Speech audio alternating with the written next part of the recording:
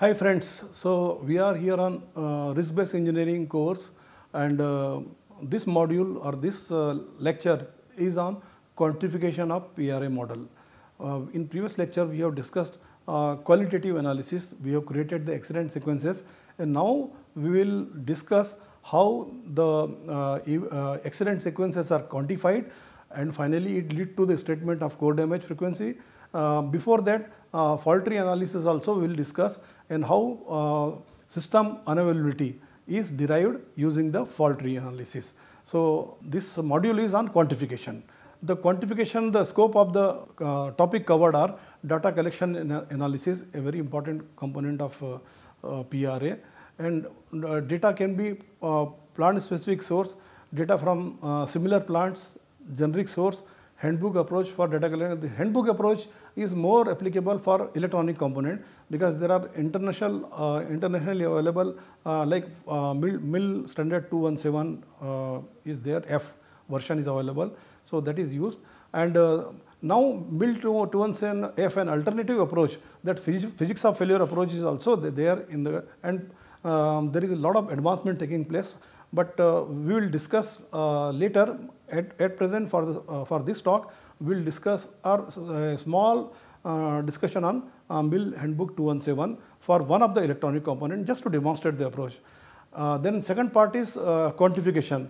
So estimation of unavailability estimate for at system level, and accident sequence quantification, and then uncertainty estimation. So these three will be touched upon, and then finally quantitative estimates of core damage frequency, which will be the final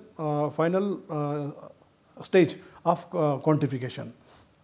Now, plant specific data is if we collect from the plant, basically in nutshell, we have to develop a format which should be supplied to the ground staff and intermediate level or management level, lower management, upper management level people, so that a data is analyzed and weighted properly, and finally it finds its place into the our analysis. Second thing is quality assurance program should be instituted for the data, and of course if the data collection happens, it has to happen through a computerized program.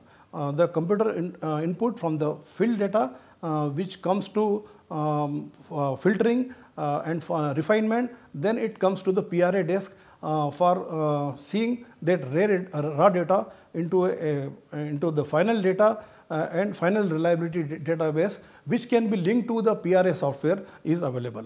Now, the kind of data that we need basically is basically analysis is one component of database, and then we require a classification of the data in terms of safe, unsafe, or it is a common cause failure, or it is a human error, and finally database for individual component, we should be able to see what is its common cause contribution, what is its individual component, or independent failure data. Normally failure rate, failure probability, test interval, these are the data, maintenance frequency and all, they will be there in the database for each component. Component specification also form part of the database. Why? Because unless until specification is there, I will not be able to match where to use this data actually. So it helps if we have a component specification, like a diesel generator having a 400 kilowatt rating and a diesel generator having a 5 kilowatt rating, they may not match in terms of data because specifications are not matching the loading, the maintenance, the kind of upkeep we do, they will be different for these two days. So safety related component, non-safety related component. So these two they matter a lot, the kind of attention they get. So data has to be, and data specification has to be perfect when we go for a data that can be used in the analysis. Now there are examples here, plant specific data management and categorization and analysis. There is a database which has been developed, reliability data and information management system. And there the component coding is a very critical component, because that is a key that connects to various other aspects of database or other databases. So the data analysis happens at the pre-processing level where raw data and information is obtained from the plant, then categorization of the component is done at the second stage, and third stage reliability estimation is done, and final data ready-made for PRA that is available. So these are the three major steps that we have to see. And as I mentioned, the coding of the database is very important, and it has to be done in a manner for the projected use. I have given a simple coding for one component which is typically it can be used is like which plant 2 digits are total 11 digits are there, 2 digits are referred for the plant, because when PRA is done for similar plants, we should have the plant coding also. So here it is a P1 system. Then system, which system we are doing? Emergency cooling. Then type 5 and 6, it is reserved for what type of data it is? It is a PC, okay, and name is injection pump. So it is a primary pump, centrifugal pump, okay, pump centrifugal, and it is injection. Its function is injection pump. In the plant nomenclature, it is called injection pump. And then plant designation, it is 01. Plant designation means what is there, injection pump 01, like that, and then the failure mode, fail to start. So like you can see here, the S stands for fail to start.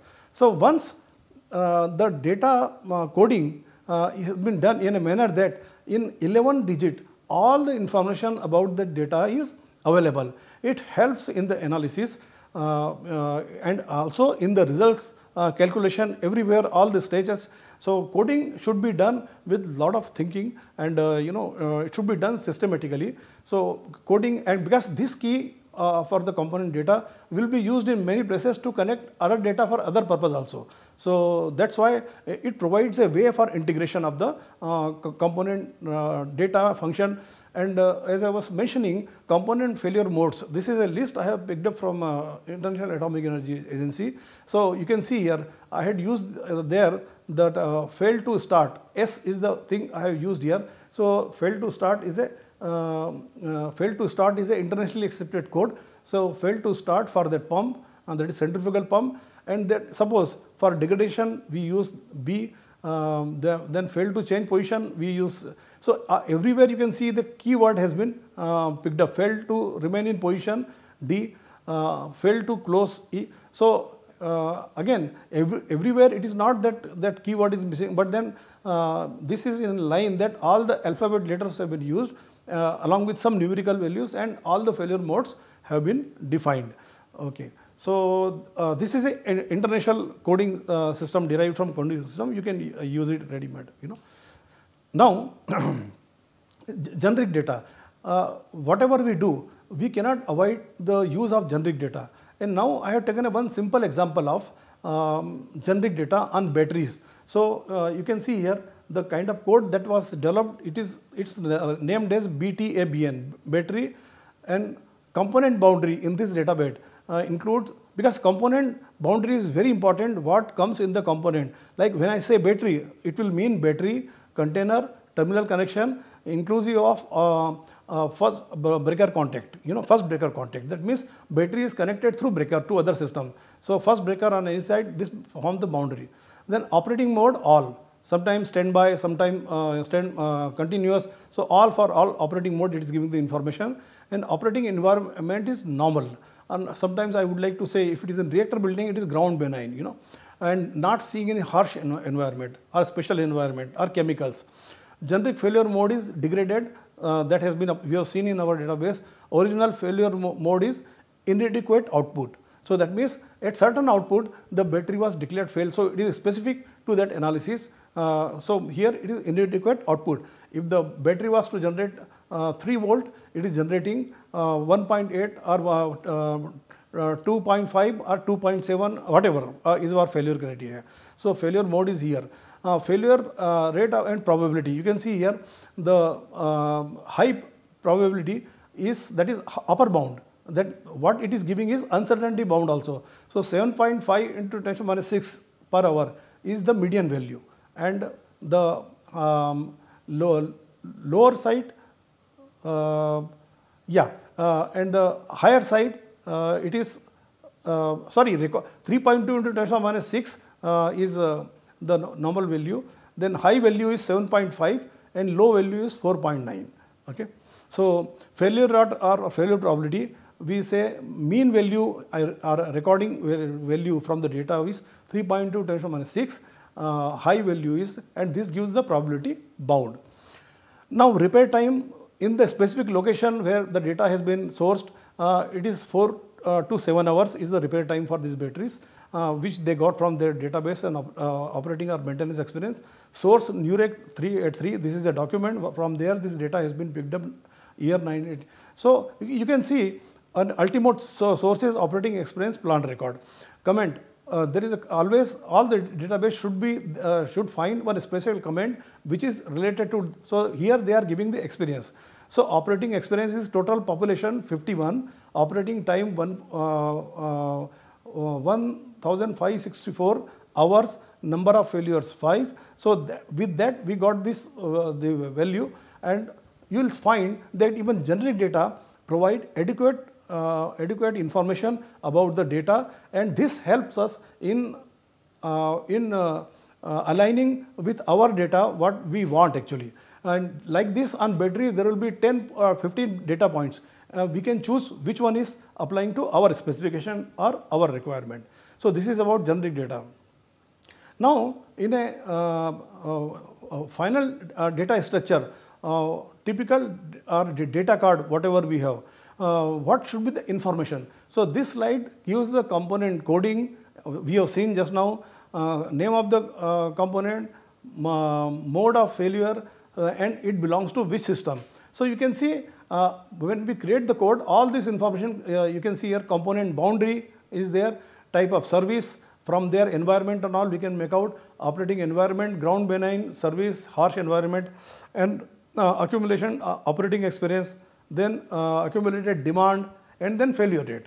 So, these are the what we are trying to say is, even if we create a plant specific database, these type of information should be there, and uncertainty bound, lower bound and upper bound, name of the project, remark, and if we are doing baseline updating, probably we have discussed in or we will discuss in detail.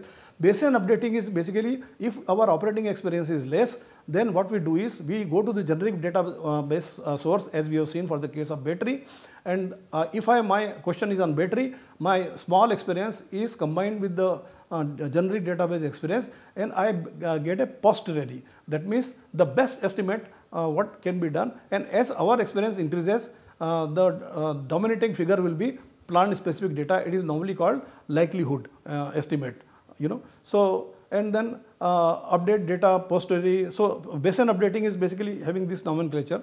We will see what mean in this next slides actually. Now, we are talking about data, but data are available for a specific domain, for a specific purpose. Now, let us say, and it depends on what type of component it is. It is a continuously operating component or standby component. So, if it is a continuously standby component, then it will be starting on demand. So, there will be a time independent factor will come there actually. So, unavailability contribution from test duration. So, test duration means this is the time I am taking test, investing in test, and test average duration, and then this TI is basically the test interval. So, these two together will give us component level availability, and if there is a provision of overriding availability, that also will get, fraction also will get multiplied. So, this is how for standby component. Contribution from repair also it can happen. So, lambda s into that is standby into time to repair. So, this will also be get, so when we give a statement of unavailability, it will be tau divided by Ti into Q0 plus QR into. If the contribution is scheduled from scheduled maintenance also, then frequency of scheduled maintenance and time taken for maintenance. So, these three together they will give estimate of unavailability for the standby component. Okay. Now, continuously operating component also, non-repairable component or mission mode component. So, here 1 minus exponential minus, we know that because we have studied this exponential distribution, and repair time is given by this model, that is lambda 0 into TR. TR is time to repair.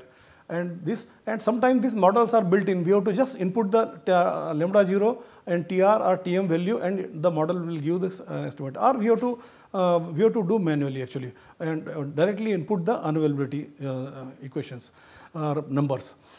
Now in standby mode, random failure, what I had given you was repair, maintenance and all. But if it is a test and standby component, then 1 minus exponential minus lambda Ti divided by lambda Ti, and lambda S is standby failure rate Ti. Here I would say one thing, random failure sometimes it is estimated as Q figure, but that is probability of failure, and it is sometimes total number of failure divided by total number of demand, and that is sometimes equated to time domain things like in terms of lambda and Ti and all that. So that we will discuss how this approximation for random failure can be done. It is generally for standby component half lambda St, that is half if I solve this equation and with a condition that lambda value is too small, then this thing certain so failure rates are too small. So then in that case that approximation is available, and generally often we use that half lambda St for equating Q. Q is demand failure probability, that we will discuss. So now in fault tree, the procedure we have discussed for diesel 1, diesel 2 and other breaker component and common cause failure, we have got this value of probability. Okay. So first we discuss their failure mode, then how they should be recorded, refined, then how demand, and then we quantify, and that quantification has been reflected over here. So let us say this is the input data for this reduced fault tree which we used in qualitative analysis. Okay. So these two things are in front of us, and let us see, we have data and same table again for the sake of clarity and all, and then estimate of class 3 availability is 3.2 × 3. So one interpretation here is direct. Regulatory stipulation on class 3 or emergency power supply says that it should be target value for class 3 power failure should be 1 × 10⁻³ and whatever analysis or estimation we have done, we got around 3.2 × 10⁻³. It is slightly more than this, but it is almost coming in the range. So we can say our emergency power system performance is okay or satisfactory, but further efforts are required in terms of test, maintenance, or maybe in terms of redundancy sometime at design value, and ensure that it is less than 1 × 10⁻³.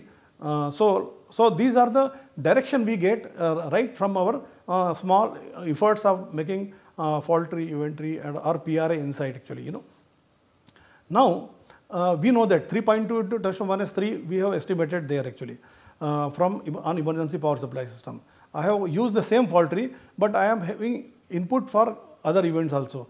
For this I have estimated from the fault tree, and now since I have all the quantification, I have all the accident sequences, simply I have to derive the quantification for the accident sequences. So I think you appreciate that. The event tree remains same, its frequency I have introduced here.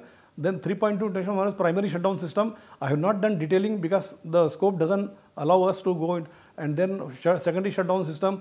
You can see these two are redundant system, but still both of them together it is coming in the so protection shutdown system is so important, shutdown function is so important, it has to be highly reliable. So 10⁻⁷ in that range, these two figures end. This and this should fail, only then shutdown function fails. Emergency power supply system we have here because its alternate diverse mode is available, and then human factor for any action for starting or some action is anticipated, and then decay heat removal 5 × 10⁻⁶. You can see the figure. So with this quantification, our the figure our CDF level comes to, so you can see all our quantification is here, and our frequencies are listed here, and the CDF loop is 6.2 × 10⁻⁶ plant per area. So that means we have till this slide we have done quantification at the system level, quantification at the event tree level, and now let us discuss how the results to be interpreted. So, now anyone would like to know what is the contribution of loss of upside power into the main CDF. So, we have the loop contribution 7.2 to the 10 to the minus 6, and then total CDF is 2.25 into 10 to the minus 5. I have taken this figure, and then we got 13% contribution from loop. Okay. So, that means loop event alone they are contributing 13 to 14% here.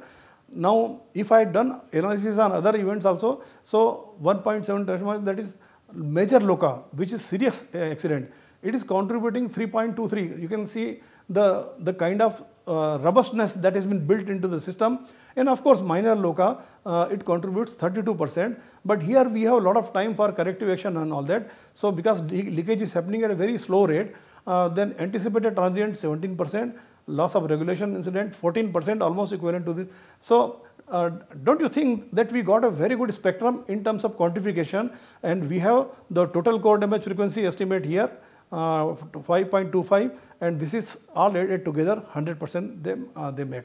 So, this provides a very effective mechanism for evaluation, and if I have to present my results, then here without getting into the background of Monte Carlo and all, I have drawn, but then for this is actually a result of a Monte Carlo simulation manually performed on a computer, and it gives me a distribution that is lower bound and upper bound also, 95% confidence interval, and that is how I get the result. And of course, loop is 7.2 and other things and all. So, so this is in nutshell we see our result of the analysis, uncertainty bound on CDF level. Now, having done this exercise, the documentation is one of the major exercise in PRA. So, at system level, it should be each system should be analyzed like class 3 system we saw. Then the report should be circulated, and in the meantime comment should come internal, then external, and then finally all those comments incorporated.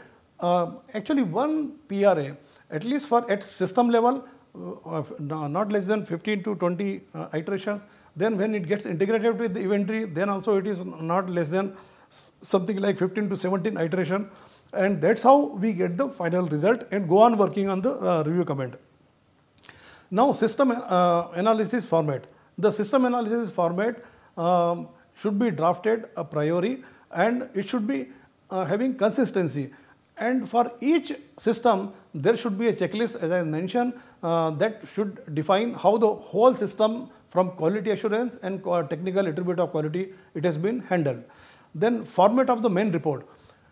In the beginning itself, format of the main report should be made, so that what the output will look like, we have an idea. And quality attributes I told you, then 3-tier review, and each document should have, or each analysis, like one system there are 10 systems, for each system there should be a control sheet. That means how the revision draft, then revision 0, revision 1, revision 2, revision 3 they have evolved, so that we can connect back what are the modifications they have been done in the report. So and that is one of the points from PRA, that at every stage we are maintaining a sort of now if you ask me what is the insight that we got from there. So one insight is total CDF is 5 into 10 to the minus 5. Suppose if it is for the old plant, and for old plant the international guideline, I will not say criteria, international guidelines are 1 into 10 to the minus 4, and this result is 5 into 10 to the minus 5. So what it means? First, it is less than the international guideline. Even if I include this was a limited scope PRA. If I include other events like shutdown, full power, low power, and other thing, internal event, flood, seismic, so it should not cross. And looking at this figure, other events may not raise this level, and it will slightly increase. Even then we are in the range of 10 to the minus 4. The second generation plant, the core damage expected to be, I think it is not 5.25, it has to be 1 into 10 to the minus 4. So, this okay, and then the distribution of event in terms of CDF contribution. So, what we are seeing a beautiful way is that which event is contributing how much. Okay. So, and there it will give whether the balance of plant is there in terms of safety or not. Then other insight from level 1 PRA limited scope is further the CDF estimate can accommodate the full scope level 1 that we have discussed. Uncertainty bounds also can be estimated for this, and I will show you in the next few slides that how around diesel generator the uncertainty bound is, because for estimating the uncertainty bound for the top event, that is unavailability for class 3 power, we have to have uncertainty bound for component level, DG level, breaker level, then only we will have, and that procedure will list out in the next lecture. So, this is what, and these are directly like if I have to work out what should be the test interval for our diesel generator set. I have this failure data, I have this test interval, present test interval, I have the criteria. So, I can estimate and I can suggest the next test interval. Suppose there is a question, if a plant is feeling that they are doing over testing of class 3 system including DGs and all, then probably a case study can be built how the unavailability has increases or reduces, because there is a component of time taken for testing. So, and the random failure, these two together, if we state our unavailability and plot a graph, we will know where the minimum is reaching, and that minimum time will say this is the optimum time where you should go for testing. So, a PRA insight provided our actual, otherwise before PRA, this testing frequency were either derived from expert opinion or derived from other plants, similar plants, or they were discussed, and but then you will find it tends to be little arbitrary, as the basis for this test interval in the safety document was desired that more clarity should have been there actually.